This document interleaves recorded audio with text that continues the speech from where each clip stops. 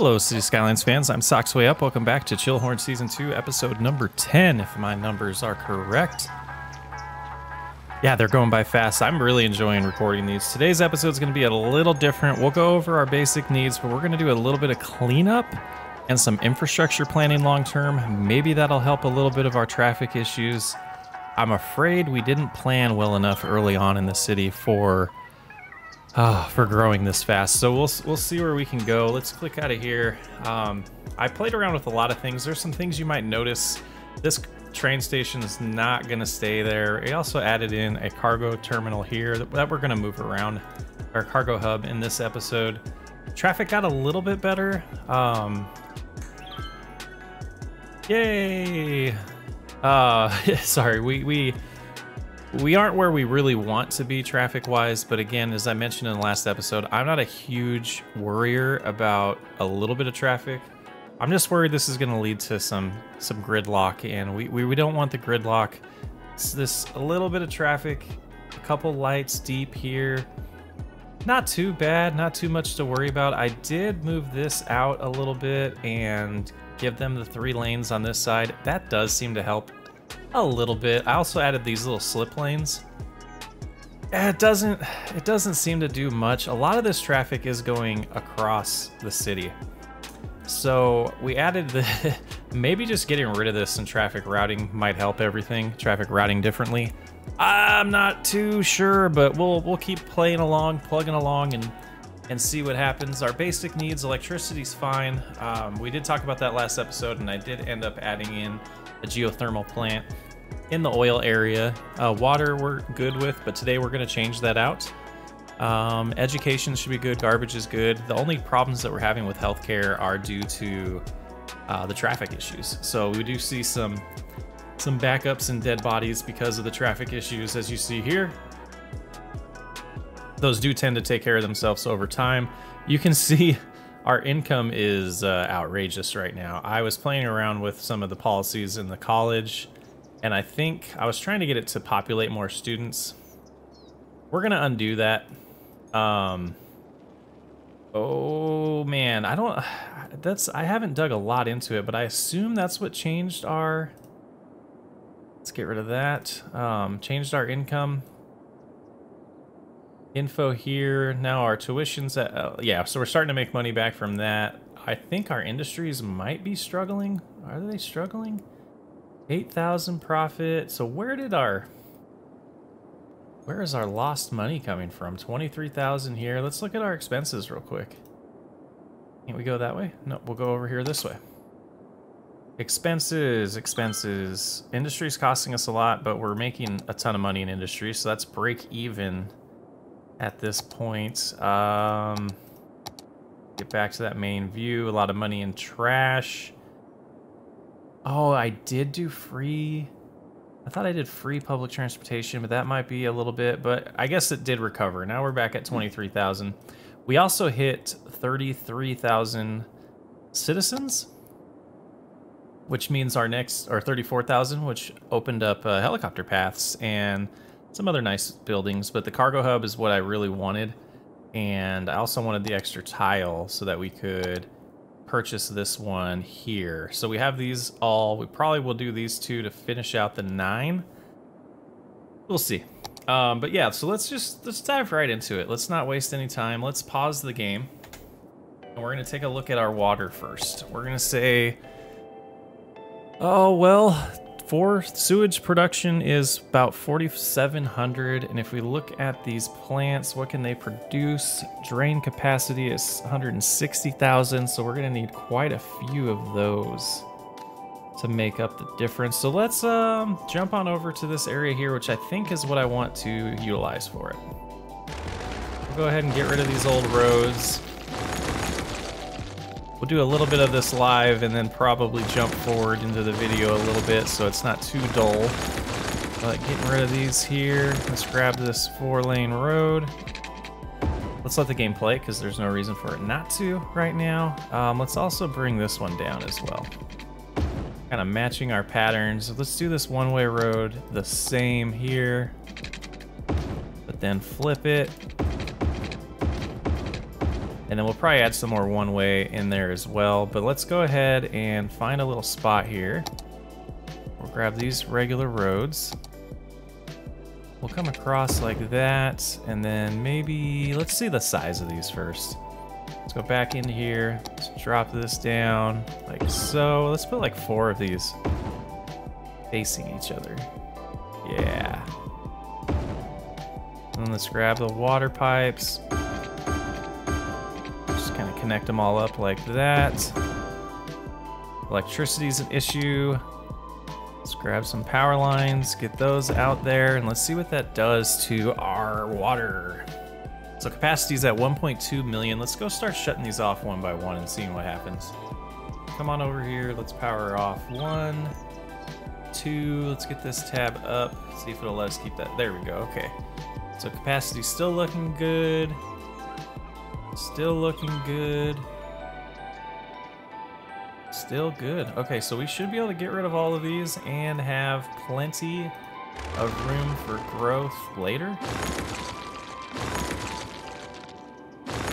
And that should pretty quickly clean up the water. Let's go into the regular view and see this here. Hopefully by the end of the episode, it's nice and clean again and we don't have to deal with the ugliness of that anymore. Go ahead and move it as far as it'll let us. Right there. And then just to start, we'll do one-way roads in here and out like that. But we're gonna do a little more designing, and we moved it enough for the water not to? Yeah, okay, I didn't think so. So that should be good there. And as we mentioned before, the rest of this area is going to be kind of a hub for some warehouses and industry things. Some other things that I guess kind of wanted to touch on. I would have left room in here for trains. We might have to figure out a way to adjust everything to fit a train station in here to help with some of the extracting of goods. I think if we look a little deeper into here, you can see these guys are coming from... This one's coming from the cargo, or going to this cargo terminal. Why the game does that and it didn't pick the one over there, I have no idea.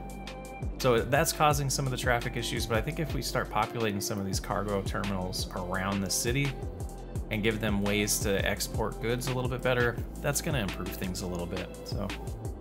Well, we did a little playing around with the cargo freight trains and cargo hubs, and we got this one loaded 100%. We're gonna go ahead and follow it and see where it goes.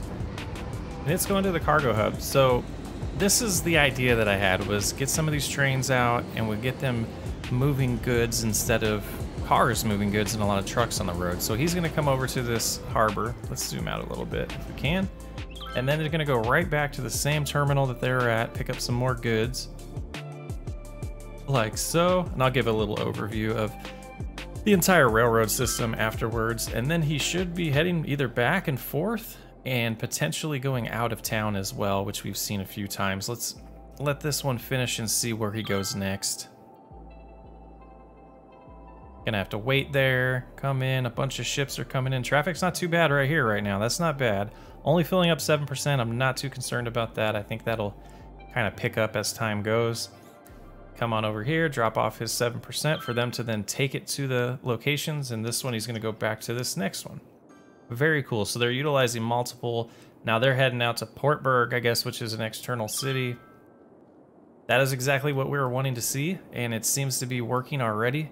So we're getting a lot of goods. We're getting the trucks that are driving to the cargo stations instead of just driving out of town. So they're keeping their traffic local, which is nice because that's making less traffic on the highways. And it seems like this is starting to recover a little bit as it's just local traffic, which means the next step is potentially figuring out how to get people that are going to work and going to entertainment areas to not have to use their cars as much as well. So gonna be a big episode on mass transit. Let's jump into the next section right now.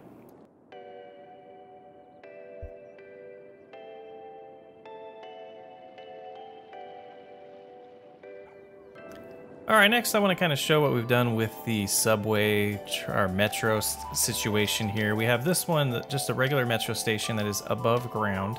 it then leads to one that's elevated, one of the nice elevated ones. I want to just kind of mix them up, and then this one goes back underground, excuse me, to a terminal right about here. And so if we open up our tab now, we can see that we have these two little loops, one that's in the first city we built, one in the second city. We might extend that down even more long term, but we've also made this path that they don't seem to know that they can use. So I might actually, let's see if we can get them to actually use the path. Let's put it right here and go above ground, do that, hit play, and see if they start using that path. They do. So that should be a good way for them to get back and forth. Eventually the AI, I think, will pick up on that, and they will go back and forth when they want to jump from one subway station to another. Look at all of those people.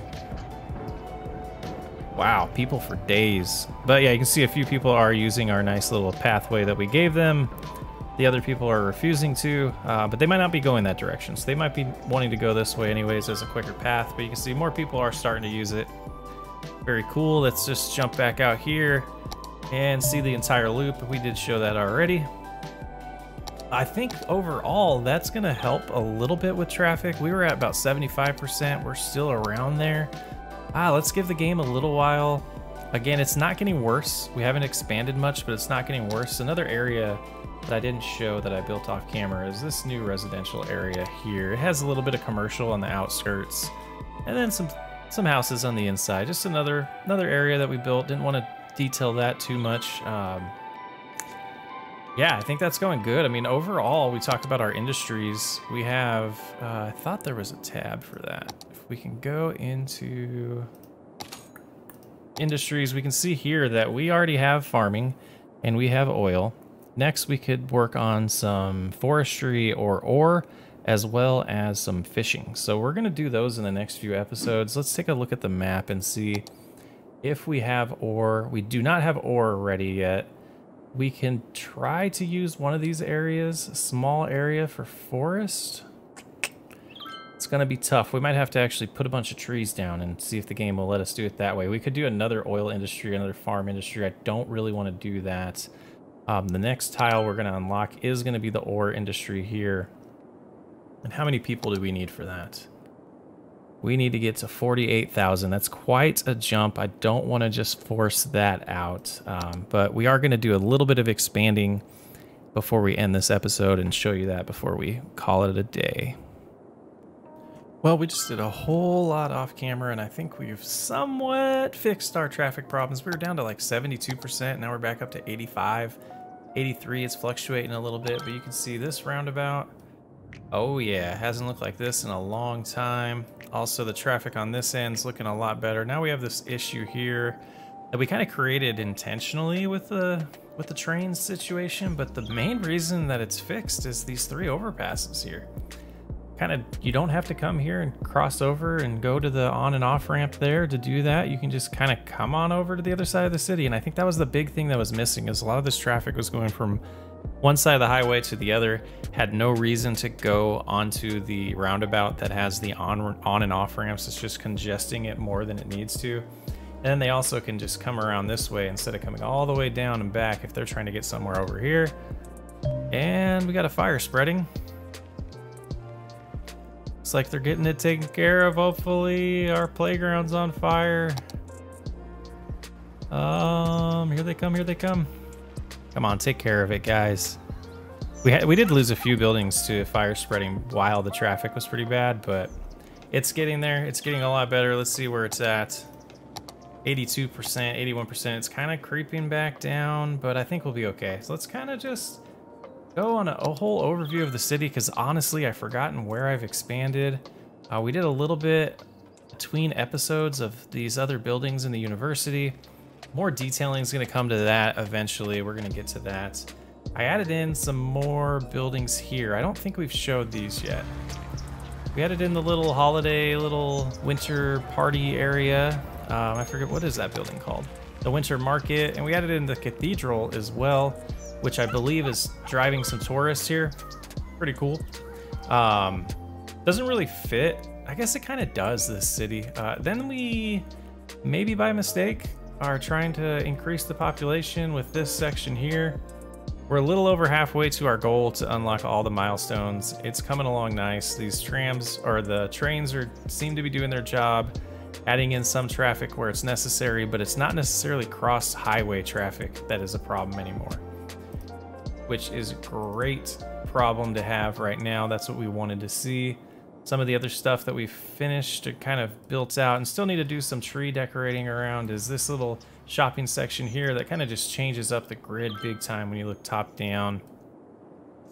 And then there'll be a lot more to come in this area. Some of this road design will probably get redesigned when we get the actual warehouses and factories that we want to put in this area. But you can see traffic is not much of an issue. It's just a busy city now. It's not really, there's no gridlock. I'm happy with that. The city's just busy, and I love it.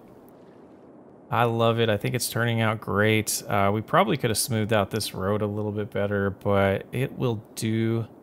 The game's probably saving right now, or I must have accidentally paused it.